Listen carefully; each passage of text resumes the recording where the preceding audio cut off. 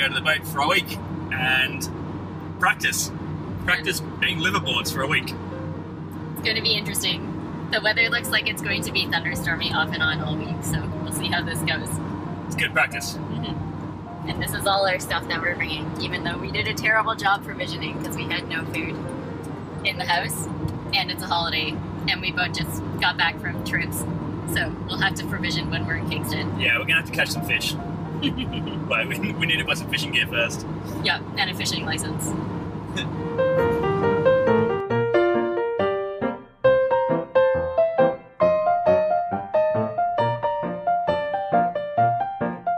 Today's job is changing the oil. I got the wrong oil, so I'm going to go to Canadian Tire and pick up some more. The friendly gents here at the marina pointed me in the right direction, so I'll head there now.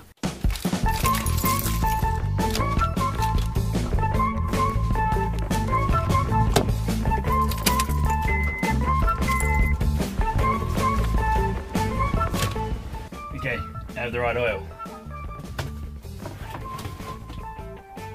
You're going to empty the old oil out with this bucket and a motor that's hooked up to the battery, and then sucking the oil out of the engine. After sucking all the oil out of the engine, I replaced it with a semi-synthetic. I also took the opportunity to change the oil filter. Oil pressure's looking good. So we are about to go on another sail, and we're actually going to try and change our setup a little bit. The previous owner had these tracks that I think he preferred, but we're gonna see if we can bring the genuine a little bit closer to the mast to help our upwind sailing, because last time we were definitely going downwind even though we were turning upwind.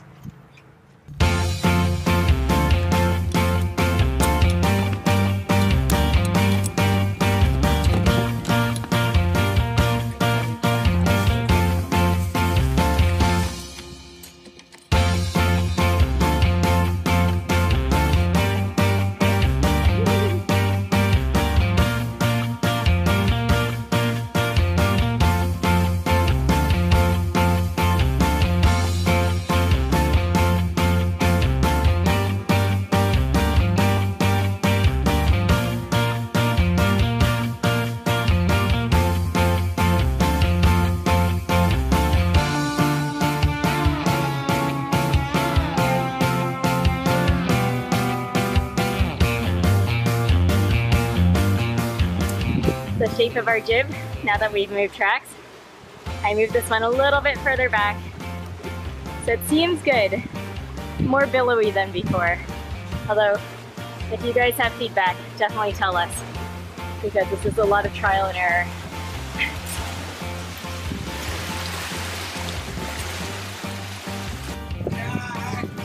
What are we doing, honey? Sailing into the wind. Woohoo!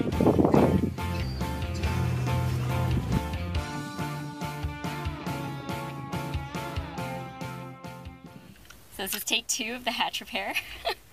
Last time we did a quick fix. We put some caulking around the hatch, which I know is not the way to fix it, but it actually worked really well. But since we're at dock, we're gonna try and fix it a little bit more permanently, and we'll see what happens.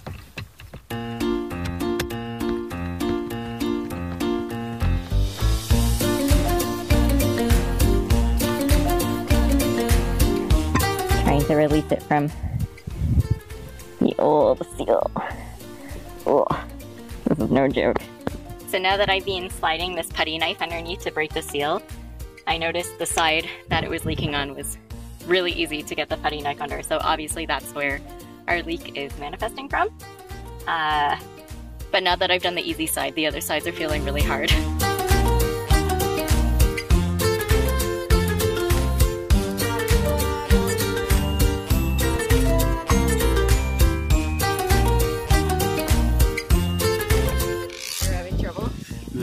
Okay, so we have a stripped screw, and it's the last one holding the hatch in.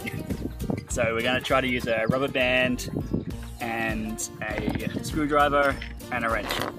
We have it all. Well, let's see if this works.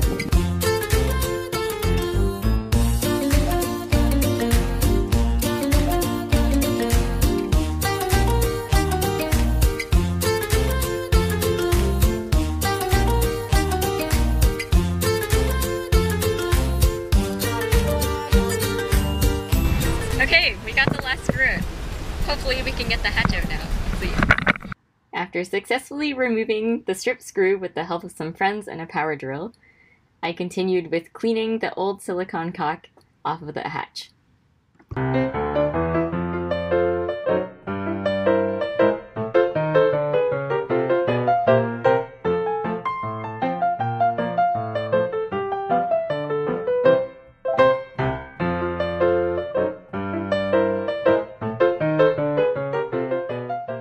Alright, so we're getting ready to re-bed our hatch. Instead of using caulking, we've decided to go with butyl rubber.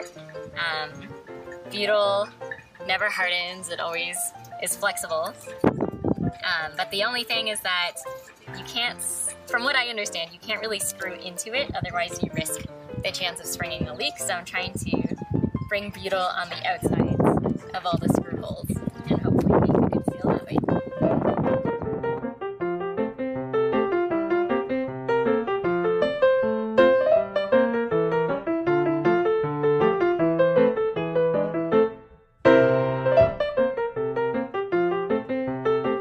After applying the butyl rubber, we successfully installed the hatch and took turns tightening the screws in a star pattern so that the hatch would lie flat.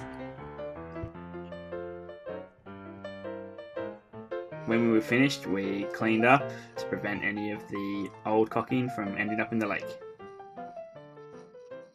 Thanks for watching. We've got a lot to learn, so if you have any tips or suggestions, please comment below.